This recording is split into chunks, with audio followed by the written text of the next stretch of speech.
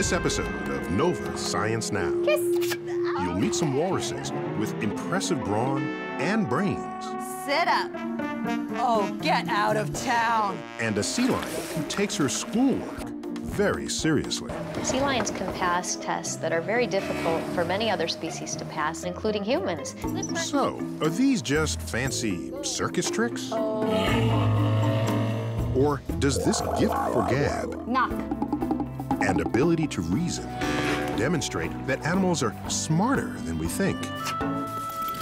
And did you ever wonder what makes some people picky eaters? Broccoli is yucky.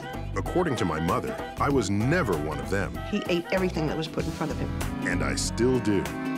But was it because my mother was strict? There was no question about being picky. I didn't even know what the word meant. Or could it be food tastes better to me because it's in my genes? We ultimately were able to pinpoint the actual gene that causes this. And in our profile, you'll meet a doctor whose taste for science began when she performed surgery on the family answering machine. I took it apart and laid all the pieces on the table and fixed it. There were some parts left over, but it was working anyway, so I called it a day. Today, she's trying to revolutionize transplant surgery, and she's already had a major breakthrough in the race to build the first ever artificial liver. The moment that I looked in the microscope and saw that this had actually come to fruition was amazing. All that and more on this episode of Nova Science Now.